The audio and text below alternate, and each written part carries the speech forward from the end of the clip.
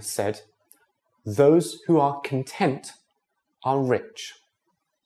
Only by knowing how to be content can people be truly rich. Our happiness needs life addition and life subtraction at the same time. Without the former, happiness is just an illusion. Without the latter, no amount of possession can be experienced as happiness by a greedy heart. Culture scholar Zhao Yuping said, "To be able to add is to solve. To be able to subtract is to be liberated." Happiness is to find a balance between solution and liberation. Different age groups have different ways to balance these. In the first half of our lives, we don't know how great our potential is. We can use our ambitions as our sails, ride the wind and waves, overcome difficulties, and take what we want. In the second half of our lives, many people are tortured by trivial and cruel things in reality, and eventually understand that there are too many things that cannot be achieved in life. As a result, they have lost most of their courage and begin to understand the couplet engraved on Lingyan Temple. How can life be so happy? Everything is only half satisfying. There are some people who do not feel the meaning and joy of life, even in the prosperity of success and fame. Instead, they are tired physically and empty mentally. Therefore, they yearn for the coolness and tranquility reflected in the verse, "Sweet laurel blooms fall unenjoyed. Vague hills dissolve into night void." As mentioned in the previous video, adding to life, represented by consumerism that has mobilized people's desire for money in an unprecedented way, making people become slaves to desire, forget their initial intentions, and suffer from the crazy pursuit of money. In contrast, Zhuangzi's life subtraction can calm down, slow down, and relax the modern people who are suffering from desire.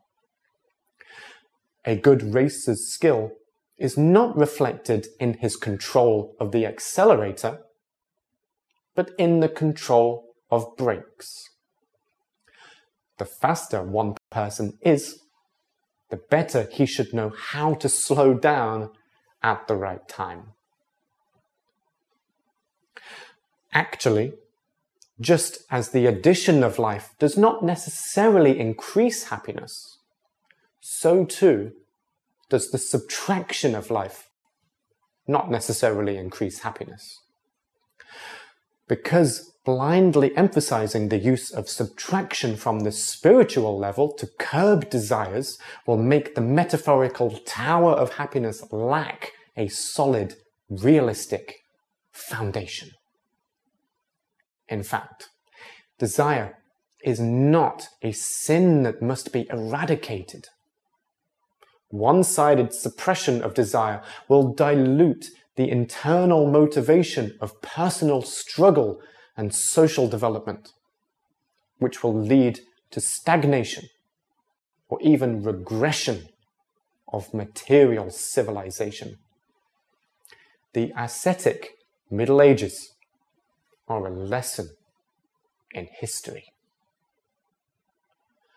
But the problem of our age is not that everyone does not want to make progress with little desire, but that everyone is exhausted with too much desire. Zhuangzi's life subtraction is just good medicine to heal the distress of our time. Mr. Nan Huaijin claimed, Taoism, represented by Laozi and Zhuangzi, is like a pharmacy. You don't have to go to a pharmacy if you don't get sick, but you have to go if you are sick. If a nation is sick, then this pharmacy is indispensable.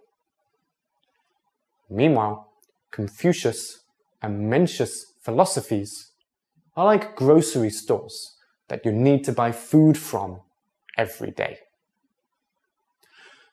Confucian positiveness is the staple food. But as the saying goes, people will inevitably get sick if they eat whole grains. When our abilities cannot support our desires, when we are exhausted by our own desires and ambitions, and when our minds are sick, Zhuangzi may be the best place for us to heal ourselves. Zhuangzi's pharmacy can also be used for preventing disease and for mental health care. Nevertheless, every medicine has its side effect. Since it is medicine, it is not suitable to be eaten as a staple food.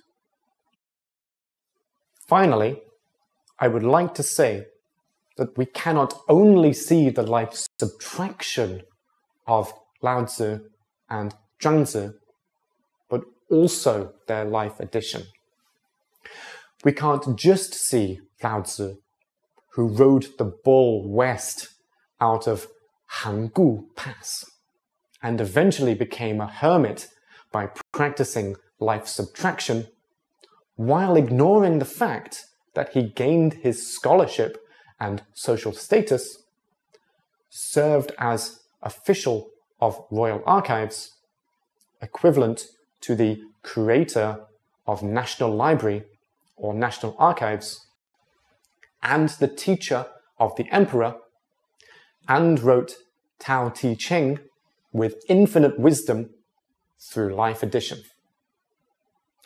We can't just see Zhuangzi, who preferred to be a tortoise in the mud with subtraction, rather than step into an official career, while ignoring that he wrote the enduring work Zhuangzi, gained his talent and prestige with addition, so that the king of Chu once sent ministers to invite him to be the prime minister of Chu. Perhaps those who have really taken things up can really let them go. And those who have really worked hard to add to their lives can be willing to subtract in their lives. We've now reached the end of section 5 of chapter 4, which is the final section. Before we finish this chapter, I have 2 questions for you to think about. You can see them on the screen now. Please pause the video to think about them and continue when ready. True happiness requires which 2 things? Why is Taoism like a pharmacy? Thank you very much for watching. Take care.